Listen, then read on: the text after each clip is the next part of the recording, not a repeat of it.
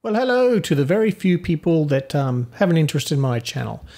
I think I'm not doing a headshot video today. I'm just going to do a video that sort of breaks down how I manage all my clients with my system, and some things that are little tricks that I've done to make it a little bit easier for me as well. I won't use any of these existing clients here.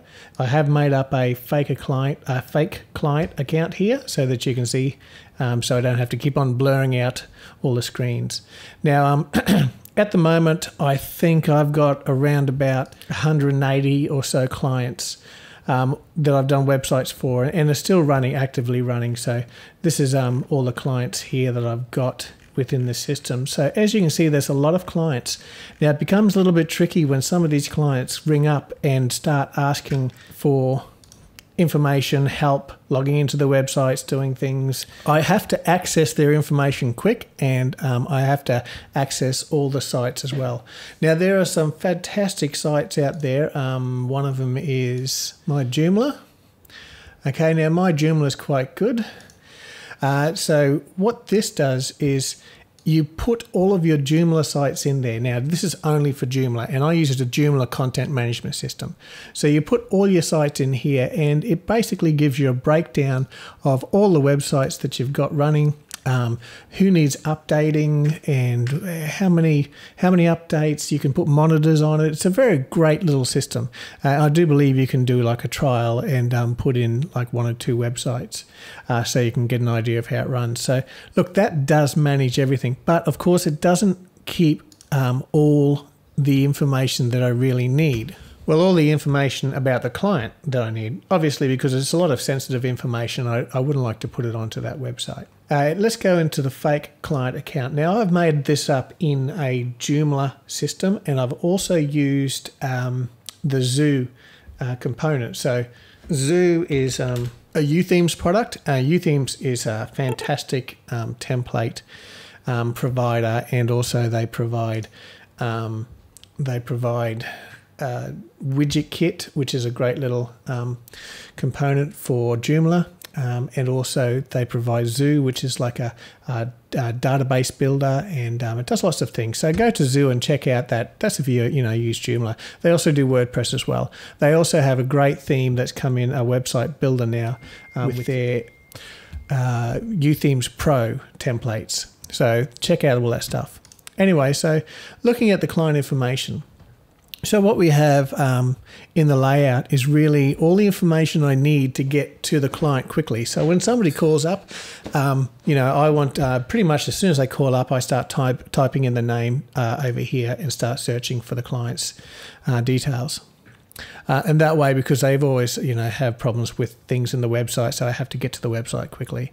So down here, I've set up a whole row of quick links to the website. Now, of course, these won't go anywhere, but they'll just open up a browser, open up this browser, and go straight to the website. We have the admin of the website, the front end of the website, and if the site's in development, then this is also the temp front end and also the temp admin. And this is to edit all the information on the page.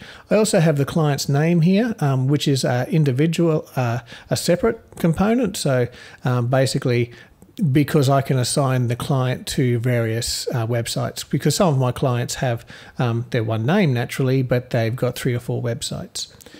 So let's have a look.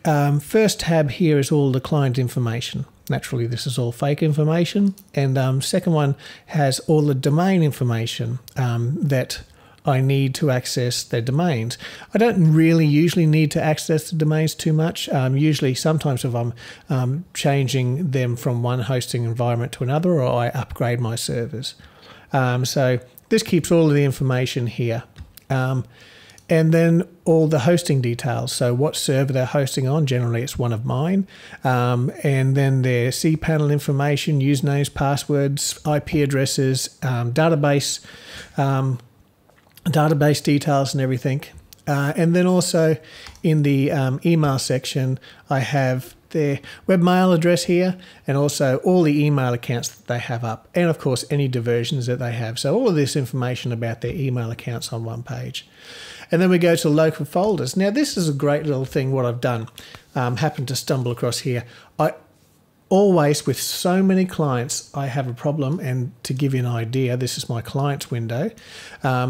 And these are all the clients that I have. So all of these clients there, if I have to find anything, I generally have to go to the folder. I have to find it on the NAS server, and then go into the websites area. And I've made shortcuts and everything all over the place. So when you're looking here, I've put things quick access and so on. So naturally in the Windows system. So I've done all that to sort of get to there quickly. But I've still, once I get there, I've got to go and find the client that's alphabetically, and so.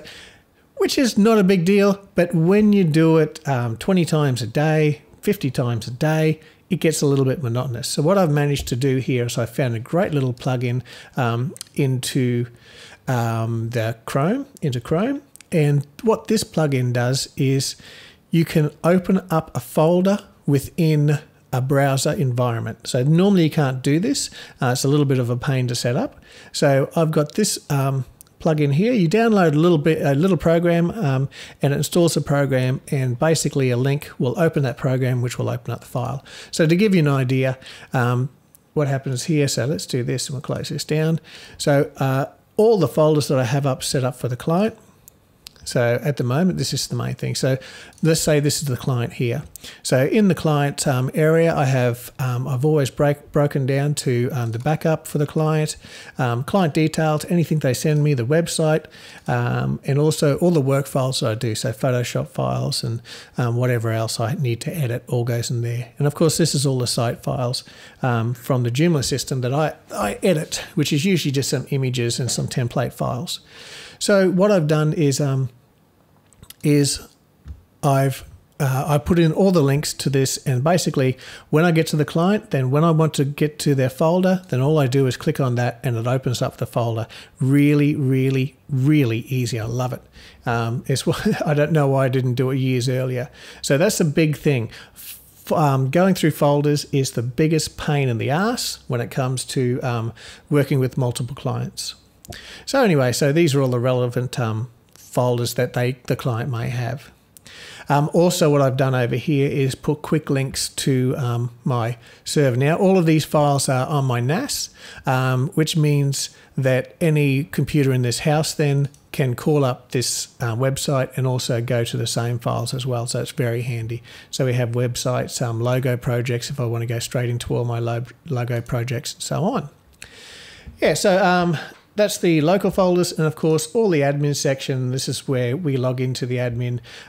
If I happen to have any sort of extra information that the client provides, then all of this goes into here, also admin notes. So that's a breakdown of everything. Now, you'll probably see a little bit better as well when I edit, that you can see all the things that I can put in. So this is the client, the logo and so on, company names. Now, this is the contact. Now I can have multiple contacts because sometimes some websites have multiple people working with them, and multiple contacts that I may have to talk to. And then all the domain information. And then we have this thing where I can add multiple instances if I need to sort of do more and more and more. So it sort of just grows.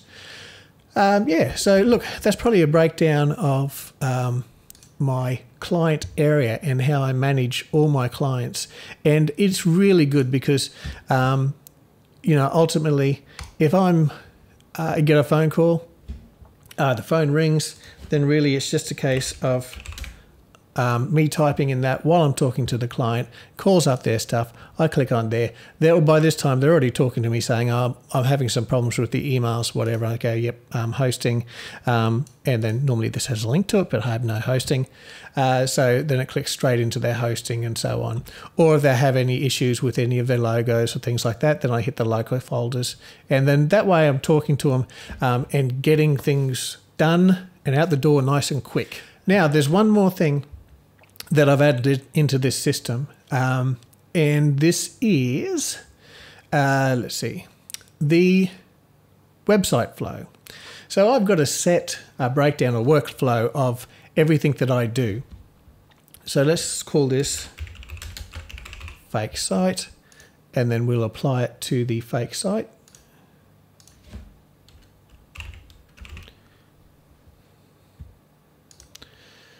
There you go. Okay, websites, special, and so on. Now, submit, and now that's linked. This particular workflow is linked to my fake client. So once again, I just type in search and find the client nice and quick. Now also you'll see on the panel there, from the search panel, it's got all things like contact information. I'll go back. I always find that I don't need to go into the panel, but I just need to give them a call. So all their contact information and everything is on that front panel. But if I do need to go into it, now we have workflow added. So nothing fantastic yet, but with the workflow, I've set it up so that in different sections. So the first section is really a breakdown of what I do for the client. Okay, so this is basically stage 2 is what I do, in the sense that they've paid, they're ready to go, but they haven't given me any information yet. So I've got a list here of things to do. Now, what I'll do is as I go through it, then I'll just mark them off. Or if I have to come to something later, or if some things aren't even required, then I'll mark them like so. And these processes are very good if you get somebody else to come in and do a bit of work with you, because then basically all they have to do is read through, and they'll know the steps that they have to do to sort of make things work within your system. So once again, I have these links here that open up into the actual folders on the computer and so on, plus also other links, startup kit information and so on, so all that sort of thing. And also some of them I have like more information on what to do. So more information explaining a little bit more in depth, and this is something that I'm going to build over a period of time. So my hope is to get other people in working, and then they can work by this workflow, and yeah, and then basically I can take a holiday once in a blue moon. Okay, so we go right down to here, right to the final parts of everything to do. So if I save that now, then when I go to the client, and I can see then the workflow breakdown of what's been done, and I know what to do, what's been done, where to catch up, because sometimes I may be working on a website and then all of a sudden you get phone calls and you're taken away from that project, and then you have to sort of come back. So this is a really handy way to sort of take up again from where you were left off. It doesn't show everything that has to be done, because each client is individual in what they have and what they want. But look, I find that these things are common with every website I build for the most part, and you'll find, you'll get a lot of these things here yourself, and you'll find your own processes. I always find it's best to write down your processes, and that way from one job to the next your quality can be consistent. All right, so I think I've gone on enough about this stuff. Also, some people may find this a good system and want to use it. Unfortunately, it has been hacked and built with Zoo and so many other components, and only my twisted brain really knows how it works. In other words, I really haven't built it for use other than myself to sort of add things and so on. So it gets a little bit complex. So I guess what I'm saying is please don't ask if you can use it, because naturally I built it over a long period of time, and also you'll probably want to build your own. But this is an idea on how to build something to sort of manage a lot of clients. So all I've used for this is Joomla, Zoo from UThemes, and also a few other things from another developer called Regular Labs. So now Regular Labs do a lot of plugins and components for Joomla, and they take it to another level. So check out this guy. Look, if you're a front-end developer, you use Joomla, you probably already know about these plugins. I joined up for a lifetime because I always use it. It's an integral part of what I do. Okay, so that's it for now. I guess I'll talk next time, and hopefully it won't be too long before the next video.